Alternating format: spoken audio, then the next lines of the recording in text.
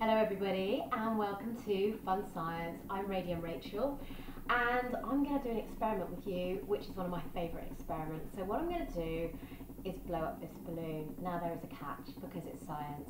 I'm not allowed to use my mouth, not allowed to use a balloon pump, and I can't put water in it. So is that even possible? Of course it is, because this is science.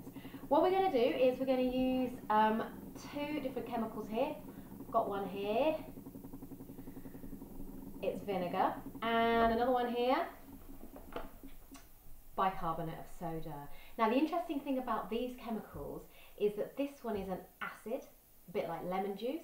This one is an alkali, okay? Now acids and alkalis are opposites. So if I say to you, what's an opposite? What's the opposite of day? Night, exactly. What's the opposite of heavy? It's light. Brilliant. So acids and alkalis are opposites. When we put them together, we should get a chemical reaction which releases a gas, which is what we're going to use to blow up our balloon. Now the gas is carbon dioxide, and carbon dioxide is what we breathe out, and all of the green plants and the trees, they breathe it in. So we're going to see if we can make some carbon dioxide. So I'm going to take my little flask that I've got here, and I'm going to stick some vinegar in it. So notice how carefully I'm measuring this. Right. Yeah, a bit more. Yeah, go on a bit more. Whoops. Okay, I think I better stop there. I've got quite a lot in there. It'll be fine. Alright, so now what I'm going to do, I'm going to pop that to one side, and I'm going to pick up my balloon and my funnel. That's going to go on the end of there. It's a little bit fiddly. Okay, so that goes on the end of the funnel.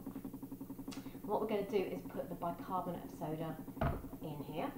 So, undo that. This is brilliant stuff, this bicarbonate of soda. It's what you use for making cakes.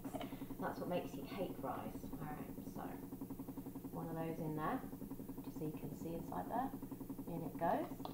Okay, and we're going to put another one of those in there.